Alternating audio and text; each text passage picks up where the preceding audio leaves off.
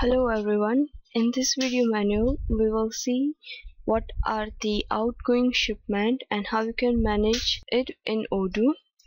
First of all, we will log in our Odoo instance.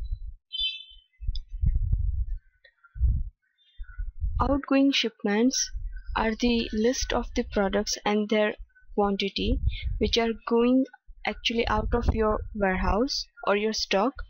So for example, I have received one sale order from my customer who want to purchase this particular product, and he want to purchase 3 units of this particular product.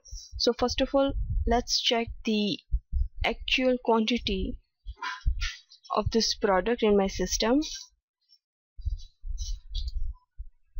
It's 5.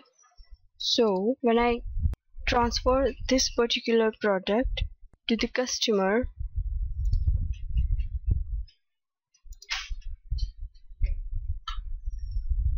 Odoo will simply change the quantity of this product and it will decrease the quantity of this product in my stock.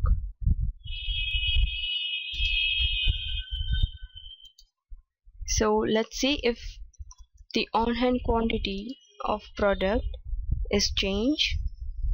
So it is changed because we have already transferred the 3 units of this particular product to our customer. You can also check that outgoing shipments from the warehouse menu and the deliver orders. File get with the Excel. So this is how you can manage the outgoing shipment in Odoo. Thank you so much for watching.